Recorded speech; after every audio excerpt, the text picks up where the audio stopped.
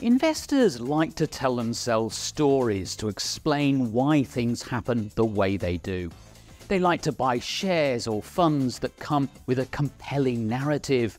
It's reassuring and it can make you sound clever when discussing it with your mates.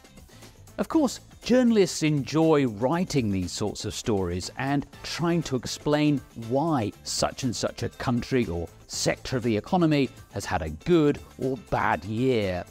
But there is a simple explanation for why certain investments outperform others: reversion to the mean.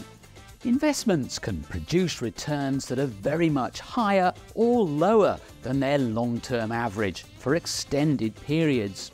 But when you zoom out and look at the bigger picture, you'll see that they eventually tend to move back towards their average. Outperformance is followed by underperformance and vice versa. Smart investors use mean reversion to their advantage. They realize that if a particular asset class has been on a good or bad run, it won't go on performing well or badly indefinitely. So they broadly diversify across different asset classes. They also rebalance their portfolios from time to time, taking profits from an asset class that's done well and reinvesting that money in one that's done less well.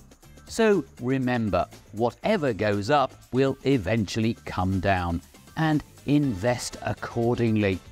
Mean reversion really can be an investor's friend.